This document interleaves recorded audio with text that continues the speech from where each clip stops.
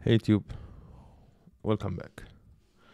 Today we will talk about what are the differences between mutation and queries in GraphQL. So in GraphQL, the primary distinction between a query and mutation lies in their intent, used, and side effects.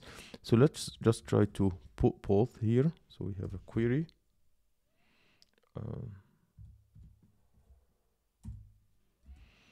Okay.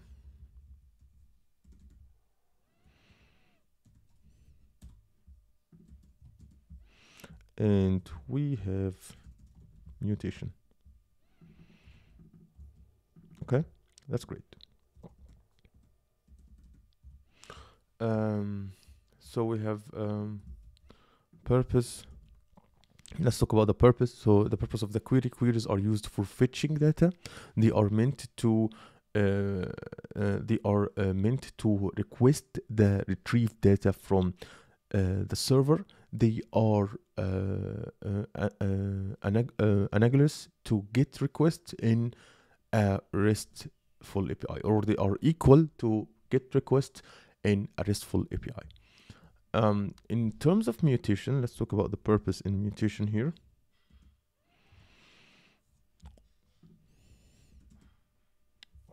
So mutations are used for writing data, including creating, updating, or deleting data. They are equal to post, put, patch, and delete requests in REST API. Let's talk in terms of side effects.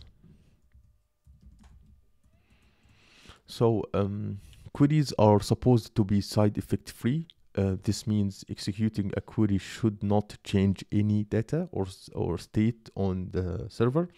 They are intended to be safe and idempotent, allowing them to be retried without risk. In terms of mutation, side effects in mutations are intended to have side effects and are used for any operation that caused a write or change to the database. Let's talk about the read only. As a rule of thumb, queries are read only operations. They are used to read or get the current state data.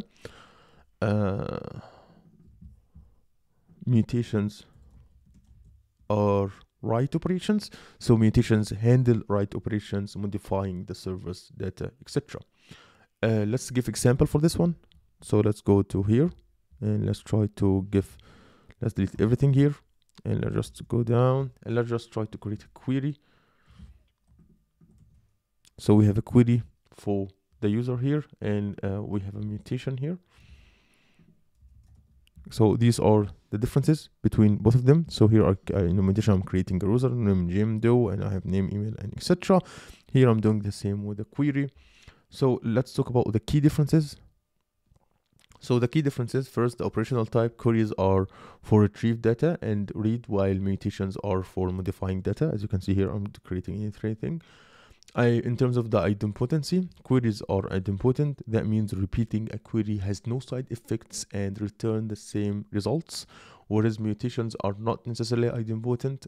Repeating mutations might result in different outcomes or repeated effects.